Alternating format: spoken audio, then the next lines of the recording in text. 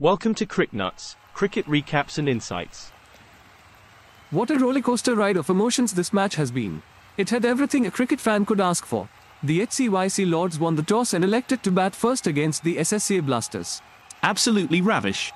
The HCYC Lords put up a massive total of 406 runs for the loss of 6 wickets in their first innings.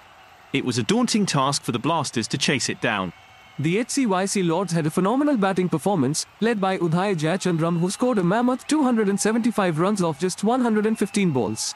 And the Blasters' bowlers had a tough time containing the Lords' batsmen, with HCYC and CricNuts being the only ones to take wickets. The Blasters had a tough task ahead of them and unfortunately, they could not deliver. They were bowled out for just 100 runs in their second innings.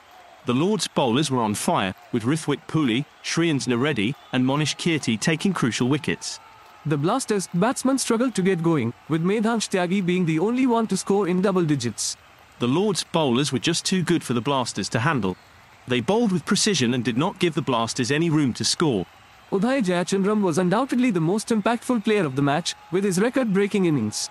CricNuts and HCYC also deserve a mention for their bowling performances.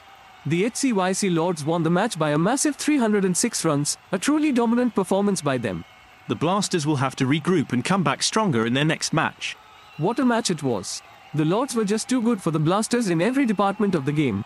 Absolutely ravish. The Lords put on a masterclass performance and showed why they are one of the best teams in the league.